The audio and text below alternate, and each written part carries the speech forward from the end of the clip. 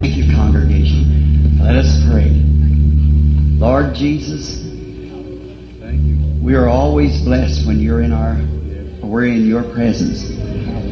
And we pray this afternoon that you'll meet with us again in a great way and do the unexpected for us again today.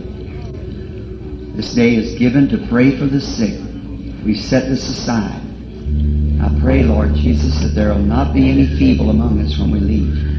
I thank you for letting me have favor with these people. May the things that I've said, Lord, may they ring true to the people, for it's thy word.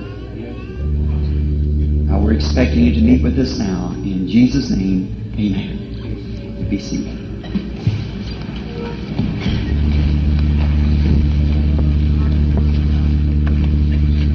I want to thank Brother Winters and for this fine group of ministers that's cooperated, sponsored in this meeting, for all the ministers who cooperated, for every person that's come, and for your great support and the spiritual side. It's been easy to speak. It's been hard to get off the platform for me.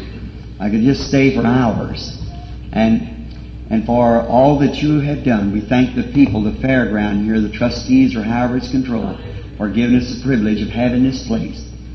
For every church, I pray that God will multiply your members and will raise you up in the Spirit and just do the exceedingly abundantly above all that you've been expecting. May you do more than that.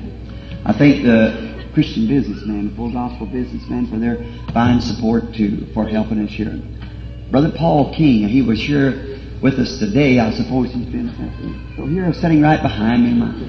He's younged up a whole lot. I hardly know him anymore. He used to be kind of fat, but he's thinned up a little, and I hardly can tell him anymore. Seen him the other night in a vision down at Ramada Inn to a lady he prayed for, and she had been prayed for by him before. I couldn't make him out for a while. I was watching the vision. I said, he's some man. When the vision was closer and I seen that, I said, it's Paul King. He's the one that's prayed for you. And she was healed. So we're grateful to the Lord for His goodness and mercy. Friends, there's no way to express what we think. And we know that we're going to meet one of these times together as a group as we are now for our last time. We don't know when that time will be. The lovely pastor here with you congregation invited me back again. I was so happy when he said, if this be the will of the Lord. I always like to go that way. I've never let my meetings grow in such a caliber until I couldn't go wherever the Lord sent me. Wherever, if it was down to where there's 5 people, 1 person. And if He wants me to preach to, well, I preached to 500,000 at one time in Bombay, India. And I preached in Durban, South Africa to around 200,000 or more. Had 30,000 converts one afternoon to Christ. We're all natives. And then I held a revival just recently in a church that you couldn't pack in over 20. Well, now the brothers who's got big ministries, they couldn't come to a place like that because they just couldn't afford to do it. They've got to have lots of money to do it. And God has blessed them. And I certainly appreciate them. Especially Paul King here, Oral Roberts, and many of those great warriors of the faith. I feel little stand before them. They're smart, educated, intelligent men and work for the Lord, and the Lord has called them to a work, and they're doing their work. I could not take their place, and the Lord knew that. I couldn't handle things the way they do. That's the reason He keeps me humble, I guess, and just lets me stay like this. But I can go into the fronts and the forefronts and lay a foundation that when there's enough gets together, they can see the big ministers. They're not big ministers, I don't mean that. There's no big and little among us. We're just the same, you see. But man who had such responsibilities that they maybe couldn't get into a place where they have to have many thousands of dollars a day to carry on the televisions and the supports. And I always like to speak for those men so that people can help them, because they really need help. And we're for everything that stands for Jesus Christ. We're for that. Now, when I was first ordained, it was in the Missionary Baptist Church with Dr. Roy E. Davis. And then I wasn't thrown out. I just come out because I could walk between the churches and what ministry He's given me, not put it up on any certain denominations, but put our arms around each other and say, we're brethren. Let's walk on. So I'm thankful for your invitation. They're just telling me out there they took a love offering. Well, I didn't deserve that and didn't ask for it. But being that you did it, I'll do my very best if the expenses are paid. If the expenses isn't paid, put it in to that. If they are paid, then you know what I do with that? Put it in foreign missions. Then go over there myself. So that I know that this ministry that you have supported, I take it to the people who cannot afford to do it. Then it don't cost them a penny. People who doesn't even know which is right and left hand, laying out there eating what they can find to eat, and some of them starving on the streets and things. I try to take it to them and bring the message the best that I can, the same way that you see it done here, and God honors it, and your money is designated. Frankly, I don't even see it. Don't count it. It's put right into a fund, and that fund can only be spent for overseas missions. That's all. I don't live by it. The church gives me my living, $100 a week. That's all I get. $100 a week, and then these funds goes to help spread the gospel. And they're in a separate funds controlled by the Tabernacle Trustee Board. And so it cannot be spent upon myself or any individual or any other thing but overseas mission. And then when we get enough built up there so we don't have to ask them for it or beg them for money when we get there, don't even take an offering or nothing, go in there and spend your money. So I feel that you are a partner with me helping getting these things out. And when the Lord gets so much up like that, then I feel the urge to go somewhere, and I take off. Pray for me, will you? That's what I want you to do, is pray for me. Bless you. If I never see you again this side of the river, the morning, when it'll be awful dark down there, just hold your token. Just remember. Go down to the boat. He'll let you on. Your fare is already paid. Be sure you got the token now. That's all he'll recognize. Now, let us stand just a minute again in honor of the Word. Now, we're about 35 minutes late. I won't speak for just a few moments because we're going to have a prayer line calling up all peoples who has their prayer cards to pray for them. That's our promise. But now we're standing in respects of the Word while I read a portion of Scripture here and ask God for a context for my text. We're turning to Hebrews 11th chapter, if you'd like to follow as we read. Now faith is the substance of things hoped for, and the evidence of things not seen. For by it the elders obtained a good report. Through faith we understand that the worlds were framed by the Word of God, so that things which are seen were not made of things which do appear. Let's pray. Lord, bless your Word. Sanctify the instrument that it shall be used for. And may the instrumentality be to go together with the Word to bring forth life and make this Word live again before us. We ask it in Jesus' name. Amen. You be seated.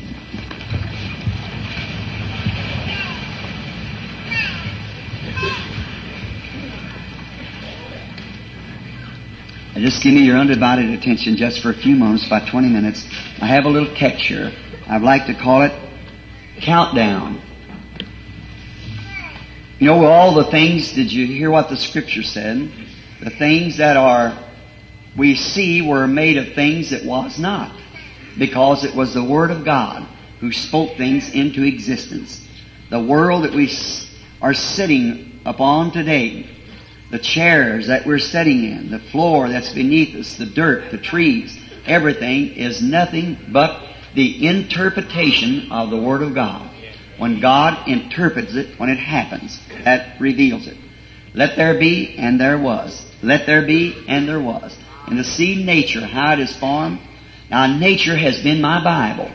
As everyone knows who I've been in my audience when I spoke, I'm really almost on the illiterate side and just barely read. I had a 7th grade education. I had a lot of experience. But in my preaching, I have to take my inspiration and type it with something in nature so that you can understand what I'm talking about. I can't use words like a smart, educated man does because I haven't the education to do it with. So therefore, I pick up nature and type what my inspiration is telling me with nature. I felt awful lonesome for that, but one time I read in the Bibles where the prophets of the Old Testament did that. And then the greatest of the prophets was John. And we noticed When he was 9 years old, he was carried into the wilderness by the Spirit because he had to introduce the Messiah. His father was a priest. It was ordinarily that he would follow the trend of his father. But his job was too important to take some ethics of what somebody else thought. He had to get his message from God. So at the age of 30, he came out of the wilderness uneducated, but with a burning zeal in his heart, with a revelation from God and a vision that he was going to announce the Messiah. He knew it so plainly until he said, "There's one standing among you right now that you don't know." Think of that. One standing among you right here that you don't know. His shoes I'm not worthy to unloose. But he will baptize with the Holy Ghost and fire. His fan is in his hand. And did you notice his manner of speech?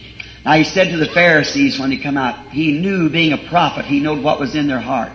And he said, "You generation of vipers," meaning snakes. See, he knew that now some other man might have said you something else, you a good high grammar, you insignificant piece of inconvenience or whatever you might have wanted to call it. That might be wrong. I just picked that up, see. So it might have been some other words that he could have used. But you see, his inspiration, he knew that a snake was little and low down and sneaking. So he said, "You generation of snakes, who's warned you to flee from the wrath that's to come? Don't begin to say within yourselves that we belong to this or that. For I say unto you that God's able of these rocks, stones," what he'd seen in the wilderness and on the bank, "to raise up children unto Abraham. Also the axe is laid at the root of the tree," what he'd seen. Every tree, like in the wilderness, didn't bring forth fruit. That's what he used for firewood, see. It's laid at the root of the tree, and if it don't bring forth good fruit, it's hewed down and cast into the fire. See, his inspiration followed nature. And if you watch nature real close, you won't get too far from the Word, because God is in nature.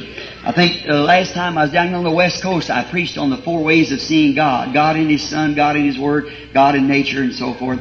Now, if we notice everything that God made in nature, being able to speak that way on natural things, typing spiritual things, because it was made of things which does not appear, it was the Word. Now we take, for instance, a few months ago I was asked to preach a funeral sermon for a dear old friend of mine. Many of you read my book, and you remember where a boy that was belonged to some of the Boy Scouts or something, and I asked him to save me his old or scout suit when he wore it out. Well, he saved me one leg, and you remember it in the book, and I put it on. Lloyd Ford. His mother died recently, about 85 years old, a very precious friend of mine. And Lloyd, being single yet and stayed with his mother, he came to me and he said, "Brother Bill," that's how he knew me. I called him Lloyd, he called me Bill. And I said, "What do you want, Brother Lloyd?" He said, Will you preach Mother's funeral?" I said, "I'd be glad to do it. It'd be like my own mother." Oh, I said, "She's cooked me so many meals and things and been so sweet to me." He said, "I want you to say those last words over, Brother Branham." I said, What would you want me to say, Lloyd?" He said, "One thing I want you to do. Just assure my people and assure us of her resurrection." So I took the text from something over in Job, of how that Job was watching nature. And I said, in my death of my own mother that just died about 2 years ago, my young sister had just been saved a little while, and she called me up when she knew Mother was going, and she said, "Bill, what can I do?" Said, "I just can't stand it no longer. Standing there looking upon my mother." I said, "It's the sweetest sight I ever seen." She said, "How can you say that in your mother?" Why, I said, "She's ready to go and wanting to go. She's old and she's ready to pass from this life." I said to her, "Mother, does Jesus still mean to you what He did the day you got the Holy Ghost?" She'd say yes. When she couldn't do it no more, I said, "Smile." When she got so low she couldn't smile or speak, I said, "Mother, you're dying." She's in my arm. I said, "Mother, if Jesus Christ still means the same to you, and it is just sweeter, even sweeter than He was when you received the Holy Ghost, I'm your preacher's son. I've got to meet the public. Does Jesus mean something to you while you're dying? If it is, if you can't speak," she couldn't speak. I said, "Can't you speak, Mother?" She couldn't move. I said, "Bat your eyes real fast." And she started batting her eyes real fast, and the water running down her cheeks when she couldn't even speak no more. But her senses in her sensed the presence of Jesus Christ. In a few minutes, a wind come sweeping through the room, and Mother went out with it to meet God. Now, this woman, when she died, I said, "Is there hopes in the resurrection?" I said, everything, I've been privileged of speaking practically to every nation under the heavens. I've seen all kinds of gods and all kinds of religions, but there's none of it true but Christianity. It's the only one. Even nature itself, it speaks for Christianity. God the Creator. Look, there is life, death, burial, resurrection. Resurrection. You can't go outside without seeing it. Watch the leaves come on in the spring. Watch them get to their youth and their middle age, and then their old age, and the veins and the leaves packing the life. A few minutes, you find out it isn't long before any frost falls or anything, them leaves drop off, and what happens? The life that's in that tree, that sap, goes down into the roots. If it didn't, the winter cold would kill the tree, kill the life. It can't stay up, it's got to go down and bury itself. But in the spring of the year, here it comes back with a new leaf again. It's testifying there is a life, a death, a burial, a resurrection. Everything typing. We just can't get from it. Watch the sun when it rises of a morning. The sun that lights the skies. It's a little baby rocked in its mother's arms. When it's weak, not very much light, not very strong. Then about 8 o'clock it starts off to school. At 11:30 she's graduated. And it's out of high school and out of college. Then she's in her strength from about 12 till about 2. Then she begins to get weak. Weaker, weaker, weaker. And finally she gets real weak like an old man or a woman. Goes down. Is that the end of it? She comes back the next morning to testify there is a resurrection and a life beyond death.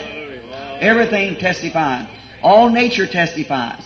The Word testifies to it. The very Spirit itself that's in our heart testifies to it. Something within us calling out that there is a resurrection of the dead. So you see, to say if everything serves God's purpose, it's got a resurrection. But it can only rise if it serves God's purpose. If a flower lives and is not germatized, it will not rise again. If you plant corn and it is not germatized, it will not rise again. Anything that doesn't serve God's purpose has no resurrection. But you can't keep anything in the ground that serves God's purpose. It comes forth again to testify of the resurrection. We know that all these things are right. They are testimonies to us to encourage us. Each day, everywhere you look, you see God. There is a natural body of people. There is a spiritual body of people. There is a natural bride. I've had the privilege of marrying fine young couples.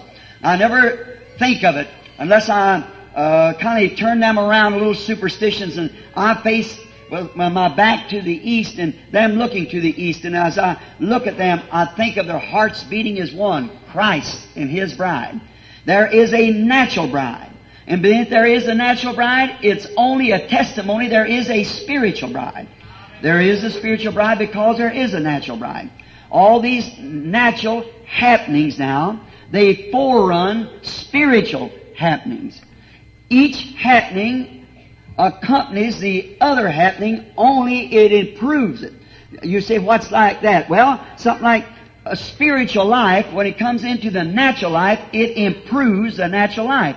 It makes you in a better condition than you was in the natural life. When the leaf is getting old and dies, when it comes back with the life again in the resurrection to testify in another year, it comes back in a better condition than it did when it went down. See, everything testifies of these things. Now let's take, for instance, the achievement that man has been able to do on earth, and all of these natural achievements now. I want your undivided attention now. All the natural achievements that's happened in the earth has been forerunners of spiritual achievements that God has done by His church. All the natural things are type of the spiritual things. Now you say, how is that? Let's take for one transportation. First, the transportation was by horse. The next, it was by automobile. Then science built us an airplane. But you see, it is, first was 1 horsepower. The car was maybe 20 horsepower. The airplane goes up to hundreds of horsepower. See what it is? It's just as we come on with the horse, then an automobile was made, then the next thing was an airplane. We just keep achieving on higher and higher, going greater and greater. This is the achievement of science. This is a forerunner of the spiritual things that's happened. Of God, by His Spirit, has been in His promised Word, The natural man, by the knowledge, looks backward for his achievement. That's science. See, to what God has done in a former creation. They go out and pick up clods and get pieces of rocks and fossils and elements and ties them together. See, on that achievement, they are taking what God has done and perverting it from its original estate and making His living quarters and so forth and His economy a little better by what has been created. That's in the natural achievement by man. But God, in the spiritual achievement, is going forward. Not going backward, He's going forward, looking into the Word and believing the promises for things that never has come yet. For the spiritual revelations to manifest the spiritual things that God has promised. He sees them come to pass just as the scientists in his laboratory are working on different things to help man take in creation. The spiritual man is looking forward to something that God promised that has never yet been created. The natural man looks backward. The spiritual man looks forward. That's the way they got that in the church.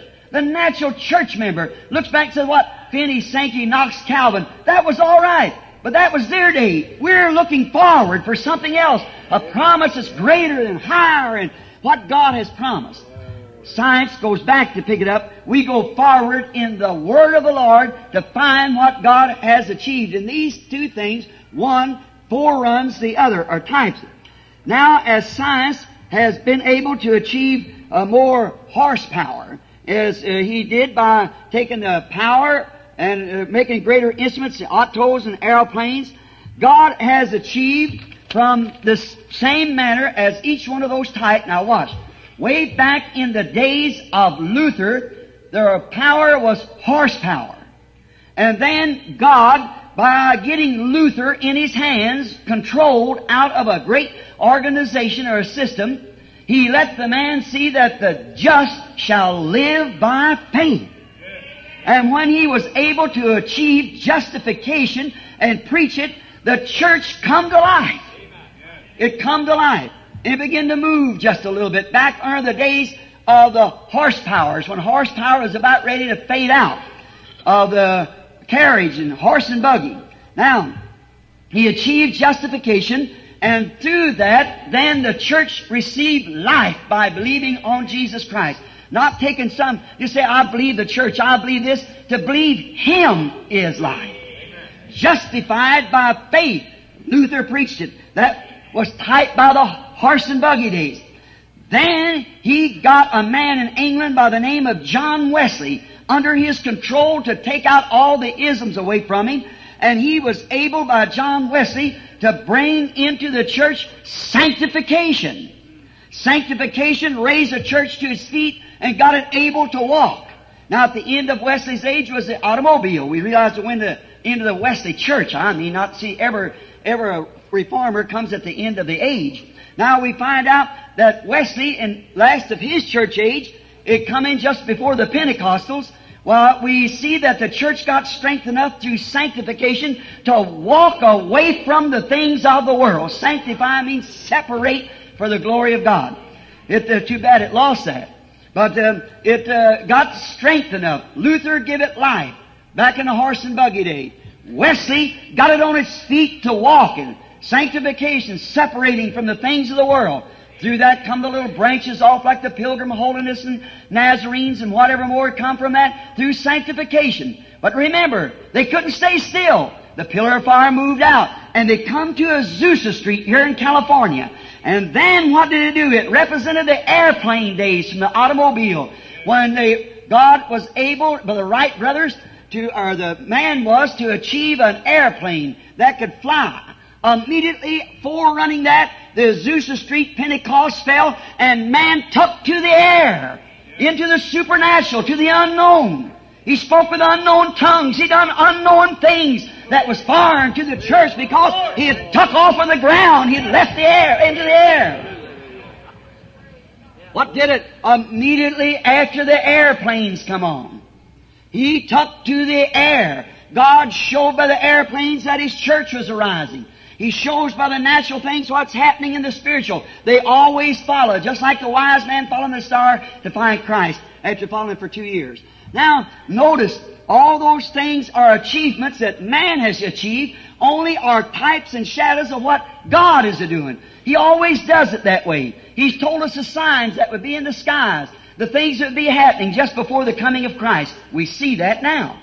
It's only a pointing post. And we see signs, how they have achieved and how God has achieved by His church. Does a man ride in an airplane? He don't want no horse and buggy no more, unless he just want a little fun. But the horse and buggy, remember, what is the power in the airplane? Just more horses added, that's all.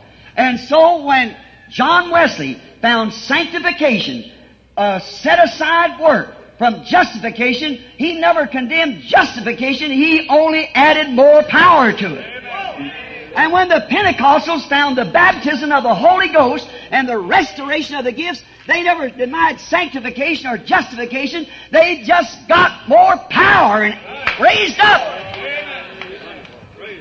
He went up because he found more power. See, all those things foreshadowing as they come up. If we had time, we could really stay on that, but we haven't. But he raised up as science achieves something looking backward. God achieves going this way, going forward to the kingdom. Now we find from Azusa Street the planes took off in great revivals and swept the world to the unknown, in the heavenly places, speaking unknown tongues with unknown gifts to the world. Why, they thought they were fanatics, but they had been able. God got a group of people in His hands. Got a little cross-eyed Negro man down here in Azusa Street that had no more sense than to believe what God said was the truth. That's right. See, when a science has got to get a lot of sense in a man's head, of wisdom, of knowledge to go back and find these things, God's got to get what He's got in him out of him so He can use him. One going this way and one going that way. One's going down, the other's going up. Now, she left these intellectual churches grounded. When the Pentecostal took off with speaking in tongues and great gifts of healing, they healed the sick, they've done great things, they've done it. There's no doubt but what they've done it. It's a proof that they've done it. Sure did. And they left this intellectual church sitting on the ground. No matter they say, well, you can't go. They did it anyhow.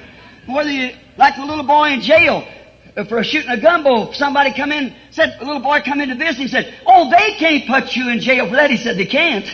He is already there. And that's why they say that the Holy Ghost was for another age. That's what they think. It's here. We know it. We've been flying in the air for the last 40, 50 years with it. Seeing things that the intellectual people knows nothing about. Only thing they can do is sit down and say, just make fun of it.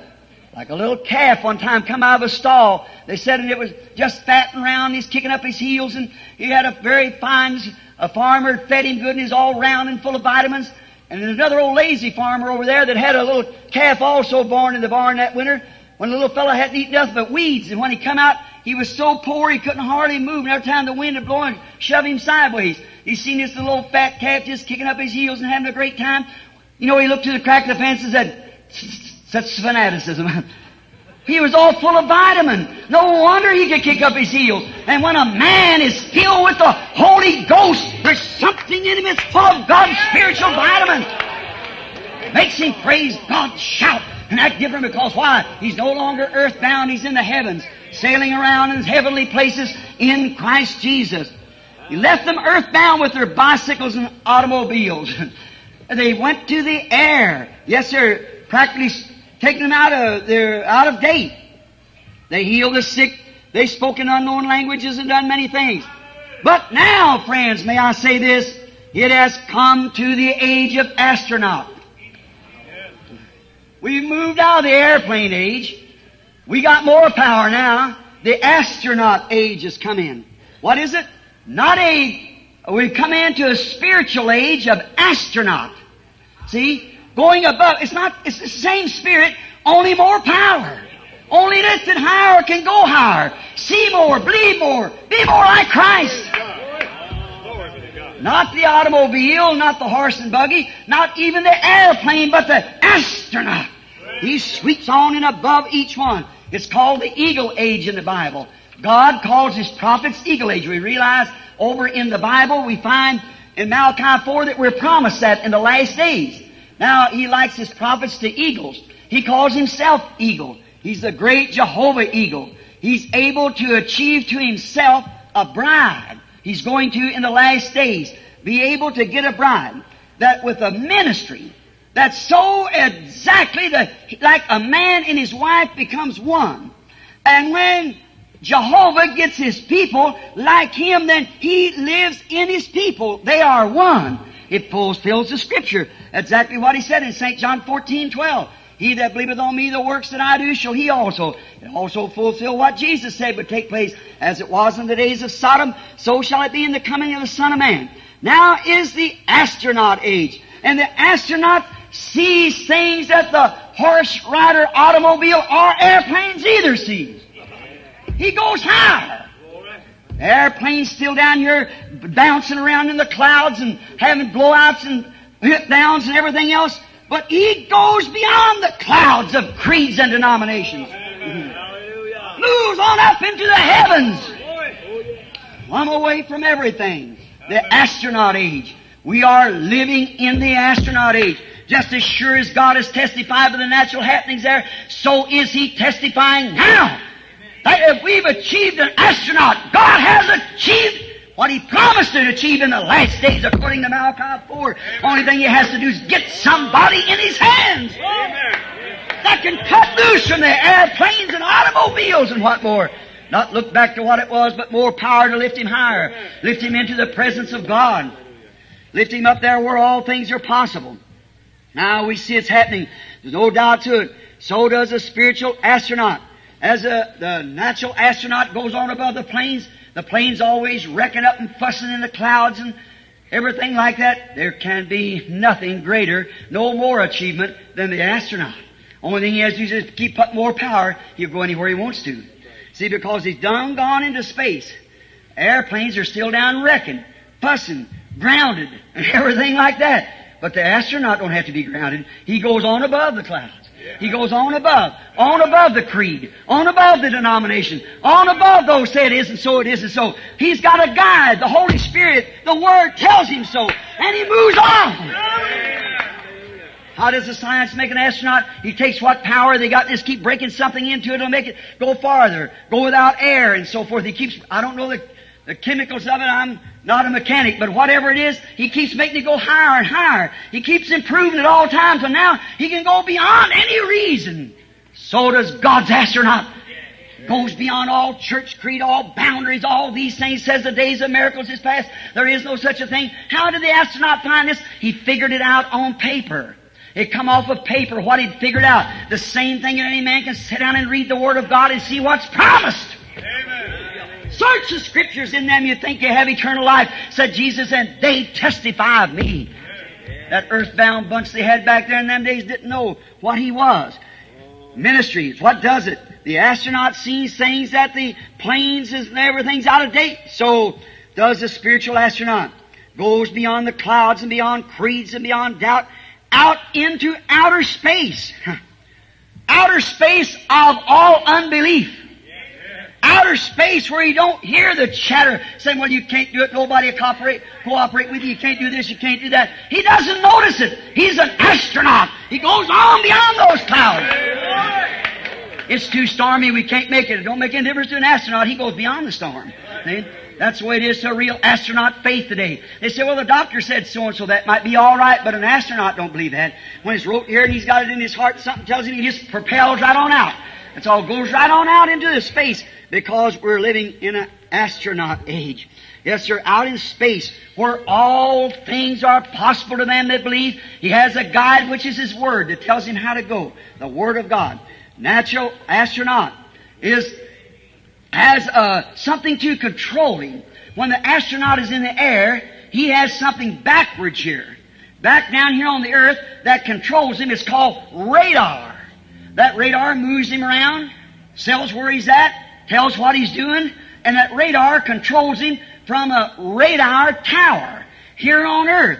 That's the natural astronaut. So the spiritual astronaut has a control power. has a control tower too.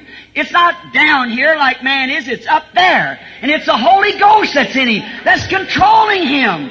A tower of the baptism of the Holy Ghost.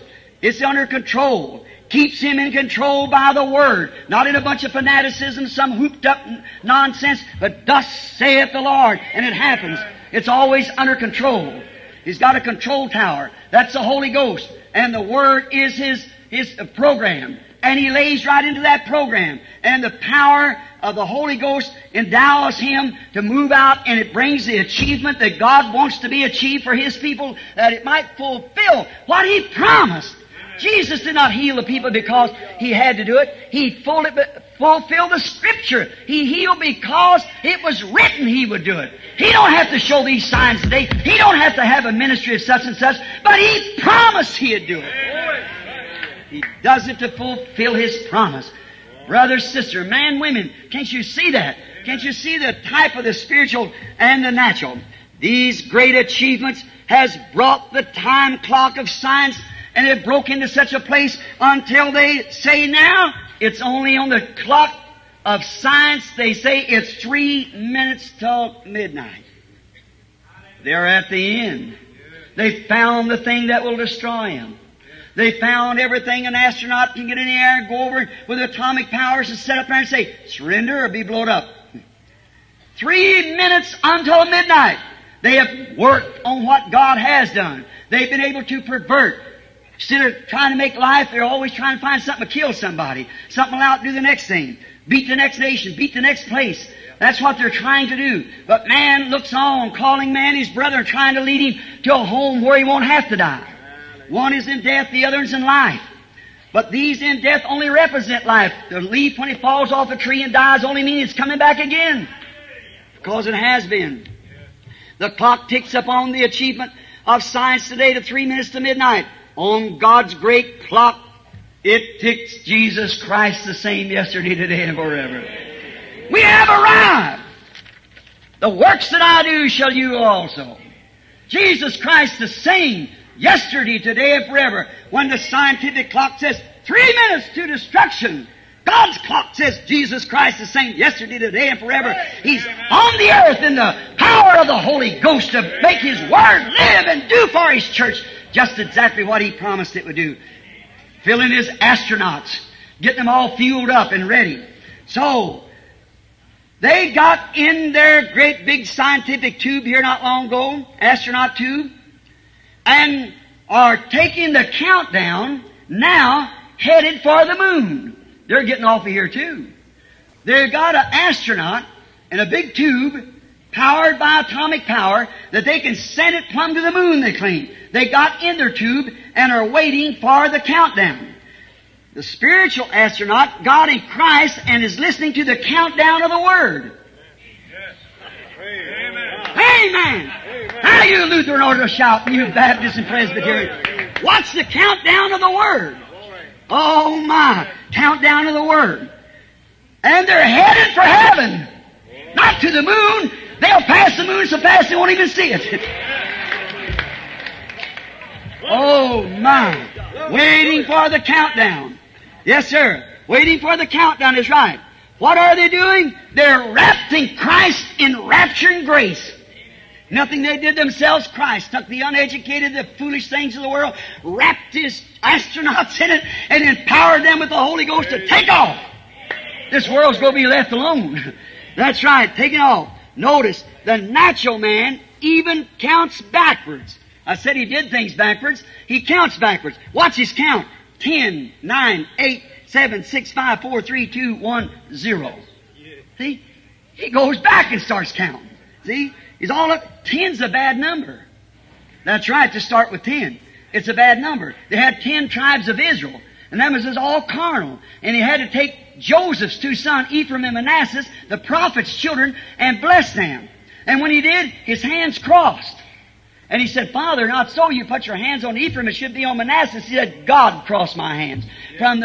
Taking it from the older son, the law, and putting it up over on Christ. And through that, through the cross came the change of the birthright.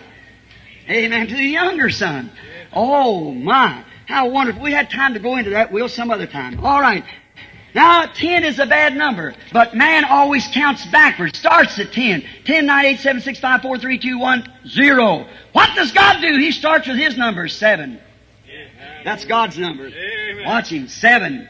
Oh, He counts ahead, starting with 1. He starts with His first church age. That's what His symbols was on earth. There's 7 church ages. He made the world in 7 days. 7th day He rested. That's His last number. In His creation, He rested. Notice, He counts straight ahead, not backwards. He goes forward. He starts from His first church age, which began in AD 33, and He started the countdown.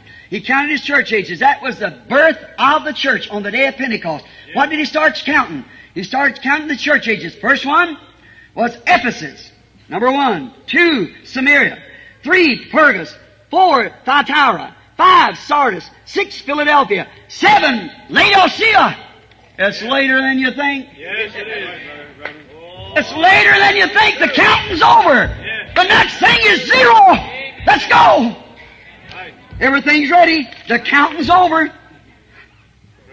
When John Glenn, our astronaut, got into that big tube to take off, the nation stood speechless. They didn't know that morning that he took off. When he did, he got in the tube and everybody was crying and waiting and watching what was going to happen. The nation stood spellbound. You've seen all the televisions blaring and everything so everybody could see it. Their natural eye couldn't see it because they put it on television. You remember it. Then when he got placed up in the tube just right, and when he did, they started 10, 9, 8, 7, 6, 5, 4, 3, 2, 1, 0. Off he went. What happened? When the big lever pulled, the atomics began to catch fire, begin to break, fire began to fly, smoke began to roll, and the great big tube took off for the air into the unknown out yonder somewhere. He took off in the man's achievement, the greatest he's ever had. But let me tell you, that's just a very small thing. One of these mornings, God's achievement of His astronauts has climbed into Jesus Christ, been born in there by the Holy Ghost, filled with His power. One of these mornings, the whole universe will be screaming and wailing and gnashing of teeth when they see they missed it. When the great eagle, powered by the Holy Ghost and fire, begins to spread her wings, the astronauts will take off into the sky to go to meet the bridegroom. When the bride takes off in the astronaut power of God Almighty, who sent Jesus Christ to the earth in the form of the Holy Ghost, has brought the church through these achievements until now she's getting resurrected power in her, the power beyond the things of the world. Seeing Him out here in the church making Himself the same yesterday, today, and forever. Yes, sir, the countdown's even over. Every church age is done past. We're ending on the Laodicea. Get in, my brother, sister. Get pressurized. The pressure won't hurt you when you get on the inside and get pressurized. Get in Christ, you don't care what the world says. They can't never hit you anyhow. You're safe. You're tucked in. Jesus Christ is our great, glorious astronaut tube that we'll be in, that'll be propelled by the Holy Ghost and power and fire. When she begins to fly one of these mornings, the Holy Ghost fire hit the earth like that. And when they do, the church will be lifted up and all the nations will stand. They won't need television. They'll see Him. Every knee shall bow and every tongue shall confess as she propels her way in yonder into the glorious rims of heaven to be married to her bridegroom. God help us to live for that day. Let us bow our heads. Are you driving a horse and buggy today? Are you riding a bicycle? Are you a automobile? Or have you got up into the clouds with a plane? If you have, I've got something to tell you. There's an astronaut age on now. Why don't you come get into the astronaut? Oh, I know it sounds scary. The first man ever got in an airplane like scared him to death. First one had an automobile, you know what done. But now it's a common thing. Oh, brother, sister, Jesus Christ is here. The great astronaut tube that we're to be in. Cloud over us won't mean one thing. He'll break every cloud of doubt, everything of unbelief, and sweep out yonder into the space.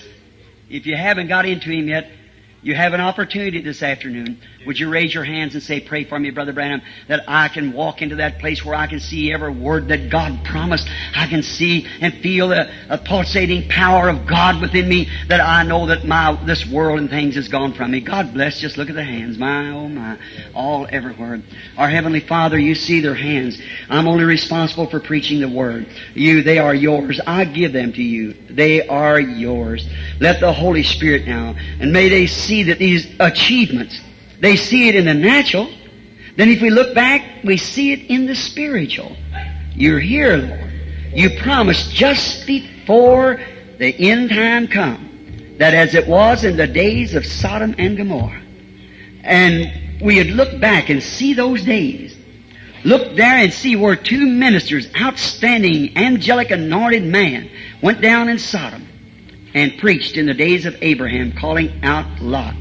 Then there was one stayed with Abraham, and that was the one who done a sign to Abraham.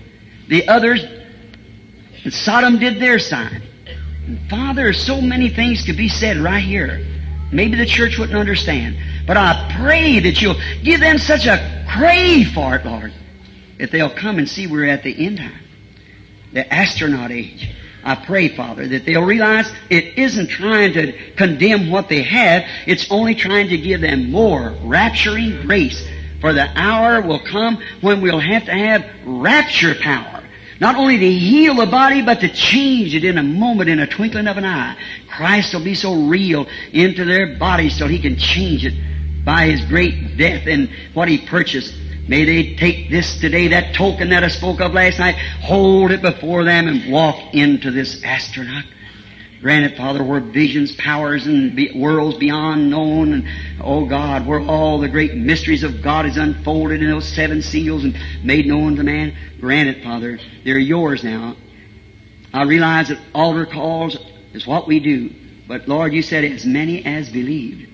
I pray that you'll give them faith to believe. They're in your hands, Lord. And if I never see and they never see me no more until we meet at your side, we'll know then as we're known.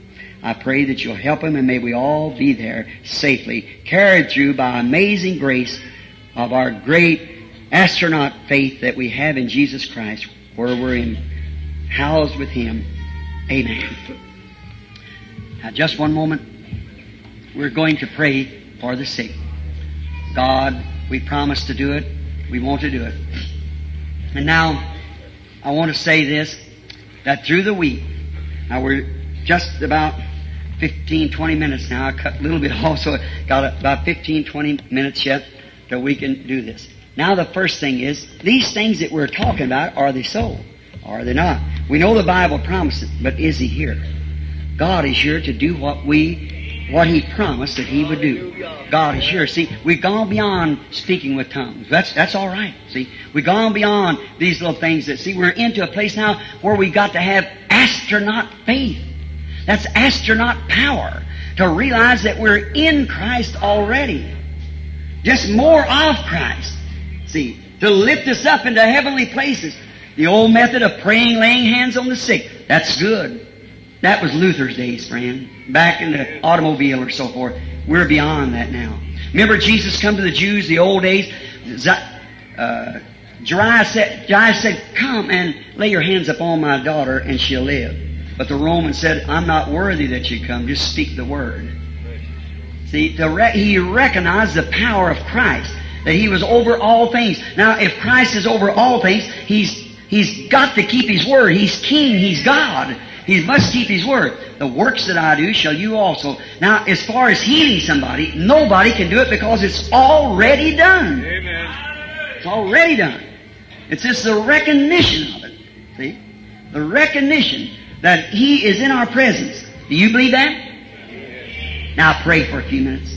Say, God, be merciful. Heavenly Father, that the people might know, there might be strangers here, that they might know that this that I speak of is true. I'm just, in my poor, humble way, Lord, I try to present the gospel the best that I know how. Lord, may the people overlook my grammar and just realize what I'm trying to say. I pray that you'll confirm this and make it real for the glory of God. In Jesus' name, amen. Now, friends, there's probably 200 or 300 prayer cards here. It would be hard for me to ever take them up here one by one. If you got about 4 or 5 of that discernment, I'd be laying on the floor perhaps. Maybe you're so weak, I wouldn't even know. A vision, when you see a vision, it's got to be interpreted too, you know, many times. It just isn't just exactly. It's just got, now you do that yourself. Your own faith is, the woman's faith touched the Lord Jesus. And she believed that he was God's Son, and it drawed the power from Him to her, give her desires, and He turned around and told her her condition had been healed. See, thy faith has saved thee. Now these scholars sitting here, I know, that word is sozo. Thy word has saved thee. Thy faith has saved thee. Just like your faith saves you from sin, your faith saves you physically. See? From sickness. Now you must believe it. I'm asking all to be real quiet and real reverent for a few minutes. And may the Holy Spirit, now just at least 2 or 3 people in this audience is all I ask for, that you might see that it just isn't spontaneous and whatever more. The Holy Spirit is here to manifest Himself.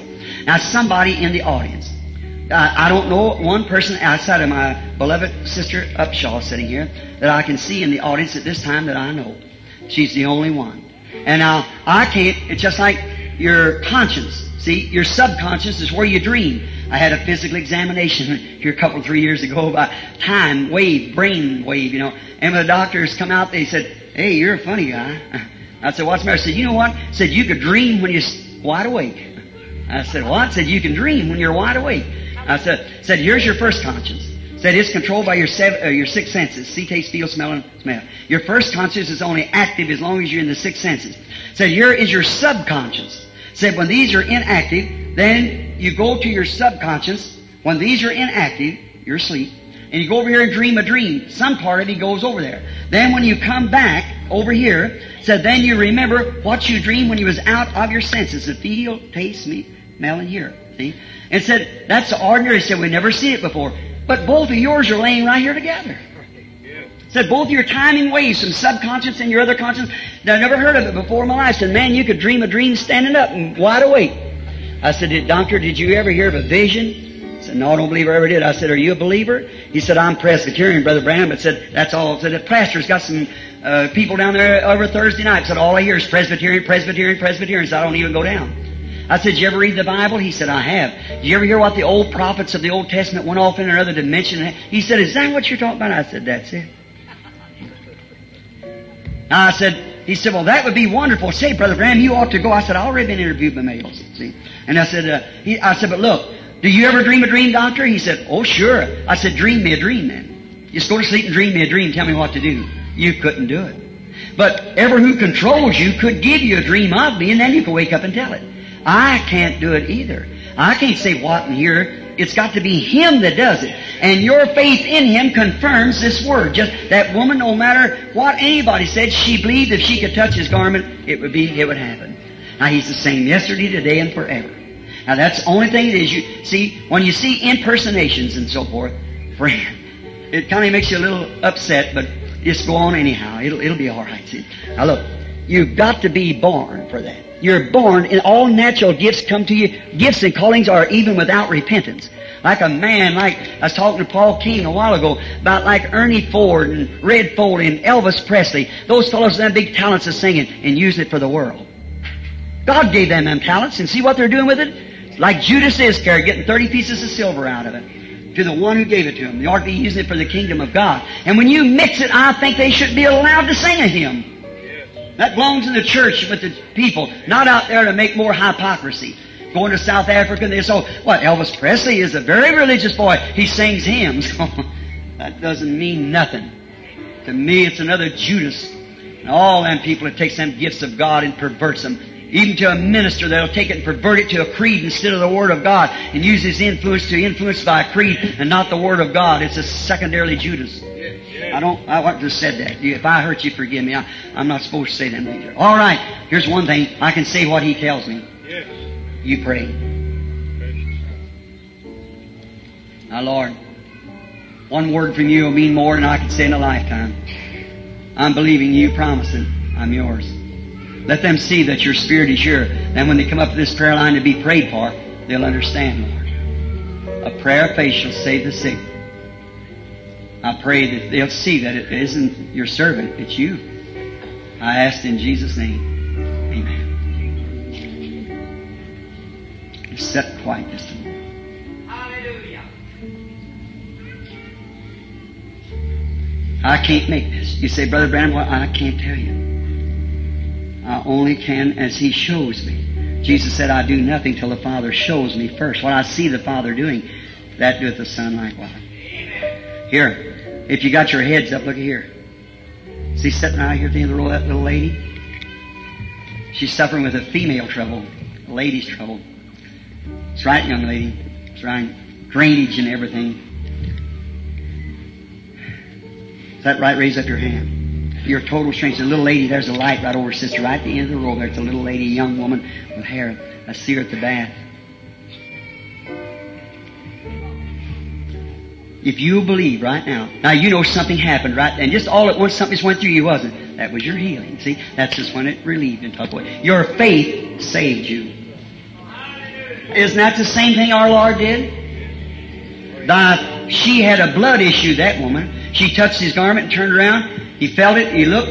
He said, it's her blood issue. She felt stopped. There's exactly the same thing Jesus Christ did. What is it? It's Him. Oh, I know you've seen everything, but I'm only responsible for this. God's only responsible to His Word. Here, that you might know, sitting right behind her is a lady sitting there with epilepsy. Has epilepsy spells. If you believe God will take the epilepsy away from you, lady, He'll do it if you'll believe it. Have faith. Don't doubt. See what I mean? Now somebody over in this section, over here somewhere.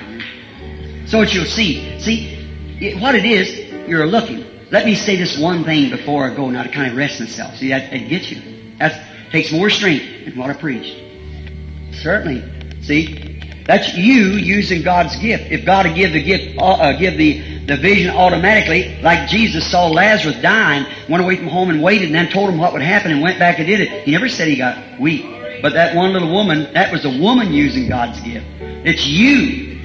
God's gift, when He operates it, it doesn't do it. But when you operate it, that's when God's got you in His hands and say, this will be this way, and here, and here, and here. This is the way it'll be. That's the way it is. Don't bother you. But when them persons reach in and pull that, that's what does it. That's what does it. The people today, the Laodicea church age, the last countdown. Did you see the other night, just before the Pope of Rome made his first visit in all history to Jerusalem? There never has been a Pope in Jerusalem since before. See? He went from Rome to Jerusalem. The church, the moon represents the church, reflecting the light of the sun in its absence. God does the signs in the heavens before He declares it on earth. Did you notice? The moon went to a complete blackout. Jerusalem is the oldest church in the world. See? And when this ecumenical council and these things, man, I hope if you're here that this really goes to you. When you're joining yourself, don't you know you're taking the mark of the beast, my friend? Oh, you say, if I see it happening, it's too late, then you've done it. It's too late at that time. Remember, they come to buy oil, but couldn't do it. Did you notice what happened? What made that moon black out? The world got in the way of it. So has the world got in the light of the Scripture. Amongst the Presbyterian, Methodist, Baptist, Pentecostals, and all of us. That's what the blackout's for.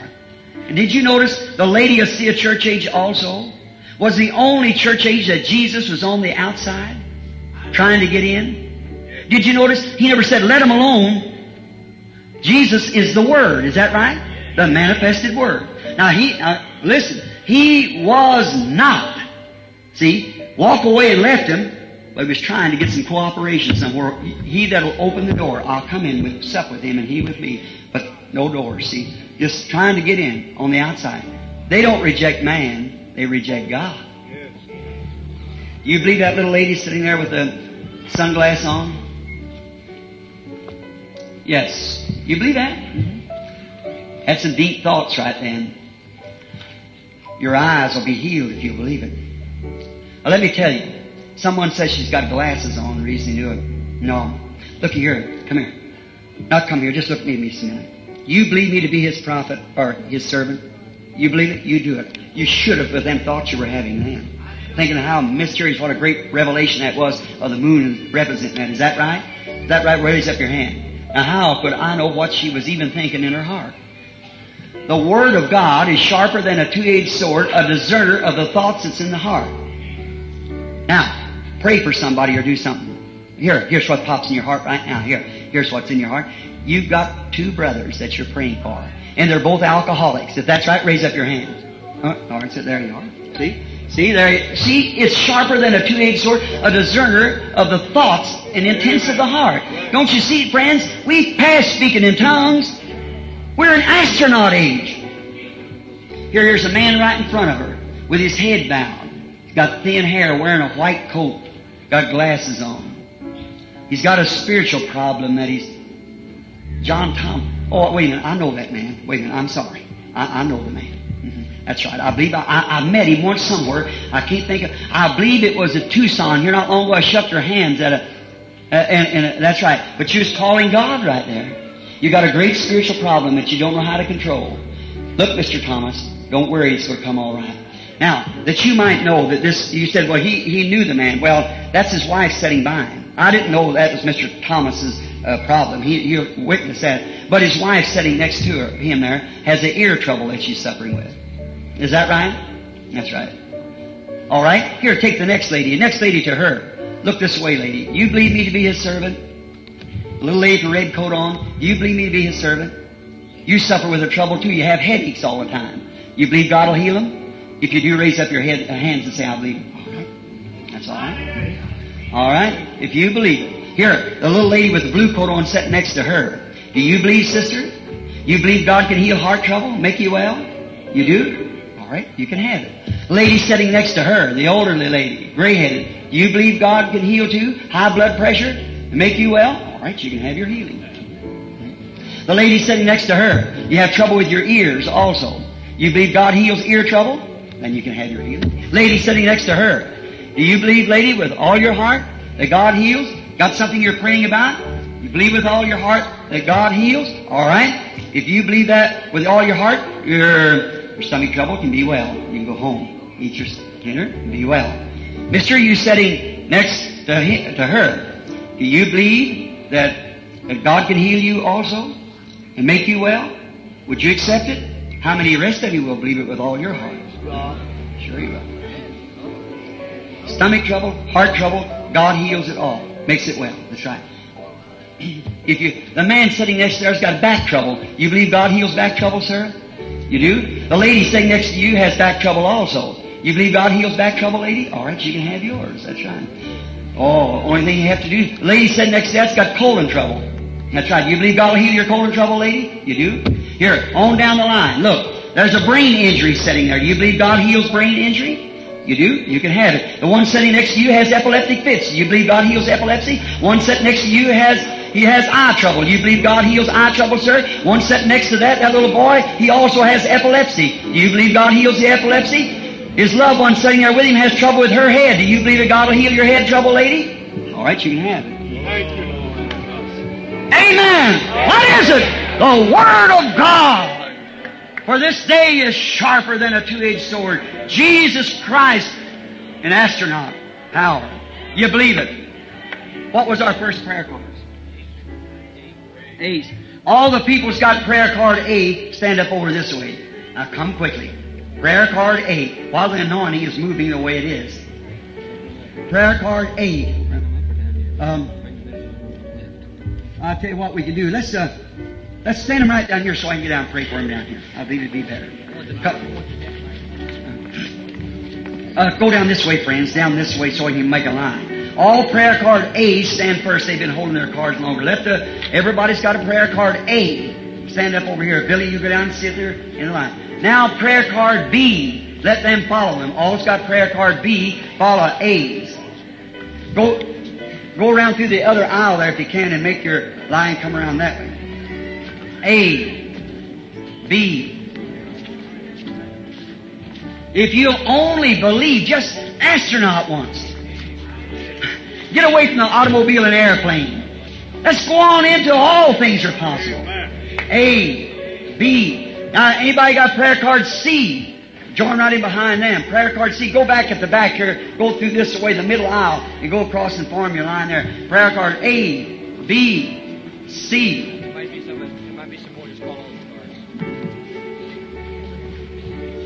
Back this way now. That's right. Form your line right through that way. That's right. Turn right in this way so you can be sure to get in the line. Prayer card A, B, C. Let them line first. Just hold your card in your hand. I'll have some ushers to take your cards. I don't know how we're ever going to be lined up according to numbers. I guess it'd be all right. What's that? A, B, C. Now D. A, B, C, D. Prayer card D. A, B, C, D. Is there any D's? I guess I done run out. Prayer card A, B, C, D. All right? Anybody's got prayer cards now, line up. Everybody with prayer cards, get in your sections and line up. There's no way for us at all to ever be able to keep them all perfectly in line by numbers. Now, I want to know how many in here is going to be praying with me while we're praying for these sick. Listen, now look, if you're going to come through over here to be prayed for, just say, well, I'll go over and see how it happens. You just might as well get your seat. It isn't going to happen. Now, He cannot do one more thing and will never do one more sign before the people. That's according to the Bible. That's right. Amen. I want somebody to tell me one more sign that He promised to do besides what He's done right here, as it was in the days of Solomon. And Malachi 4 and them promises that He made. All hoods right into the same thing. There'll not be any more sign given to the church. The next thing you'll see will be a flight into heaven. They'll be taken up. Don't miss it, friend. Remember, listen at my voice. It'll haunt you all your life if you haven't got it. Out yonder when you're suffering for your punishment and we're weeping and wailing and gnashing of teeth, that voice will stream back and forth. You hear it all the time in that weary, spooky place of hell. Don't fail. Now's your opportunity. Now, you know, there's just some... I wonder if I could get... Would you brothers pray with me? Help me pray for you. Now, as these ministers over here, I wouldn't leave this place. Now look, I've said some pretty rough things about airplane, automobile. Remember, they're horsepower too. All of it's horsepower. The church is just moving up. Holy Ghost power. It's the Holy Ghost that we're justified by. You ministers know that, don't you? The Holy Ghost sanctifies us. The Holy Ghost fills us. The Holy Ghost gives us rapture and faith. See, as we move up. Now, I wouldn't leave this country here, and you all thinking that you're Brother Branham, something. I ain't even worthy to sit with them pastors. I have no schooling. I'm one out of season. And that's the reason God just lets me do this little thing here, just to confirm what your pastor's been teaching you. They're a man of God. Listen, if you're sick, you don't have to wait for Brother Oral Roberts or Brother Paul King or me or anybody. Your godly pastor, His holy sanctified hands upon you.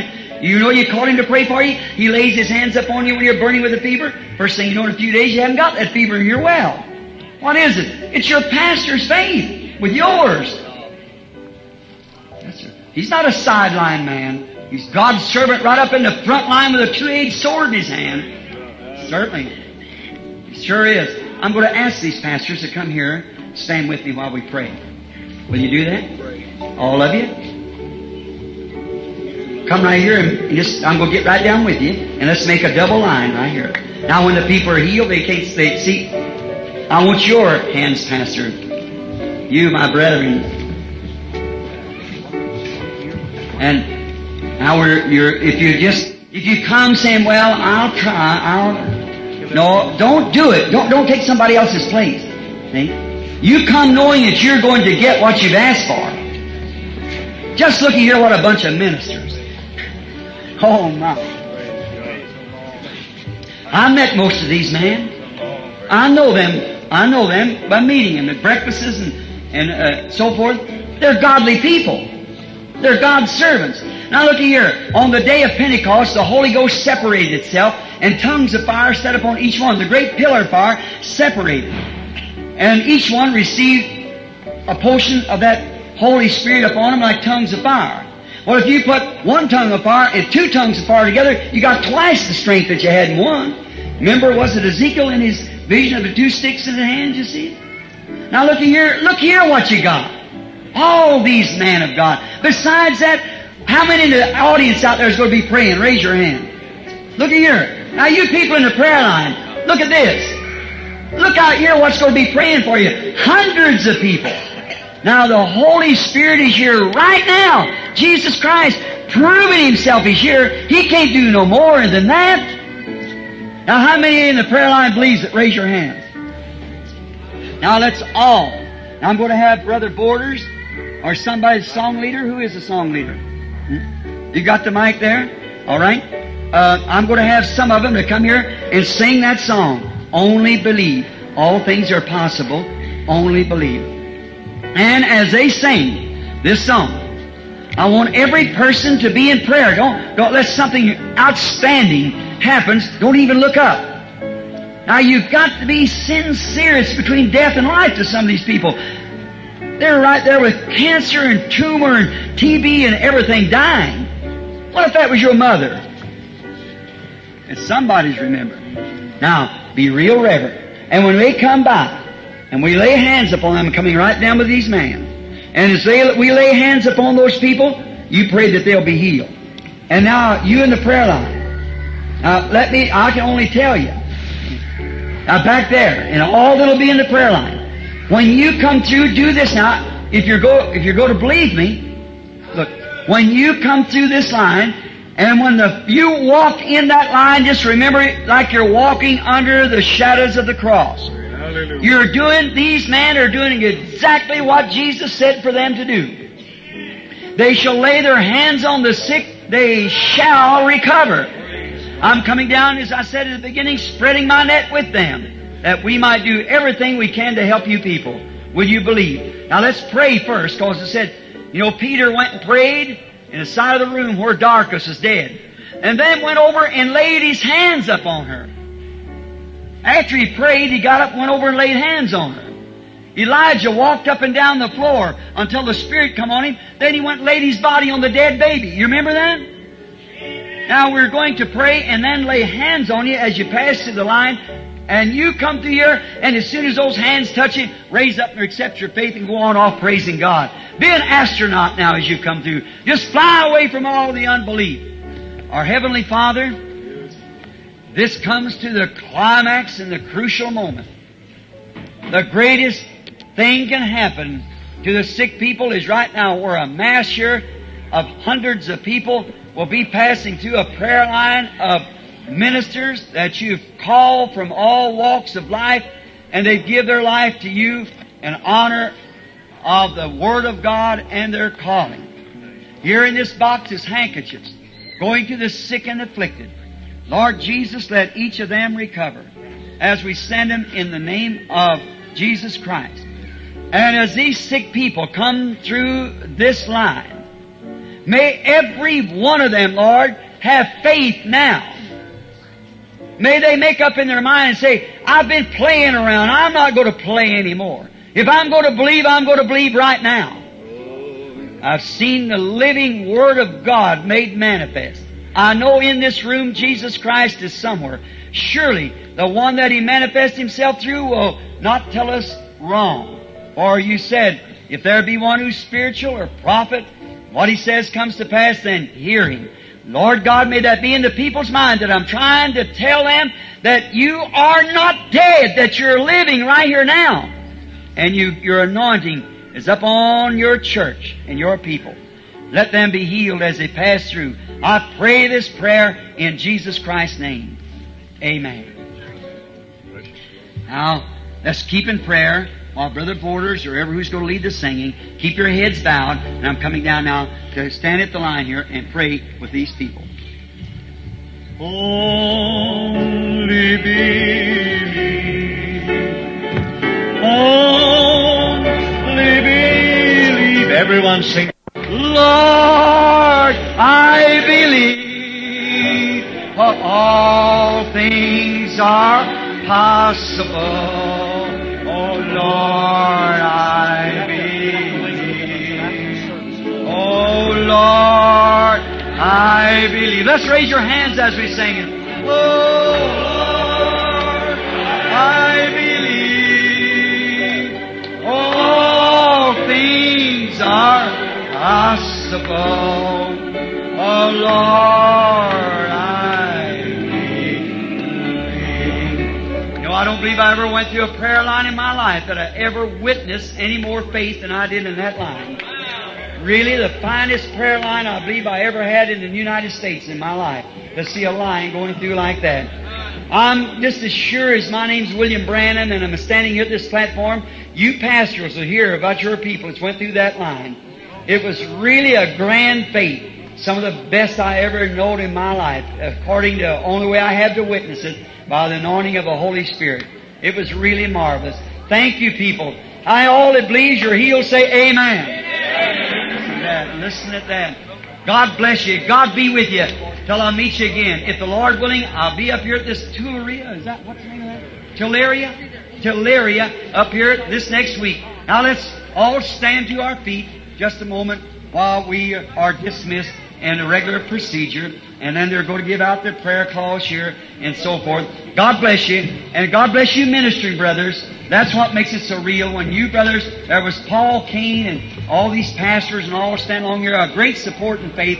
I've really enjoyed this meeting immensely. I consider it one of the red light meetings I've had in the United States. I've had ones that's bigger. God bless you, Sister. God bless you, Sister Upshaw. There isn't a week goes by that I don't think of you and Brother Bill. I'll meet you on that shore there, Sister, where all the old things are passed away. We'll be there that day. Amen. Now let us bow our heads while we ask the pastor here, one to come and dismiss us in prayer officially. Let us bow our heads. Brother, the Lord bless you.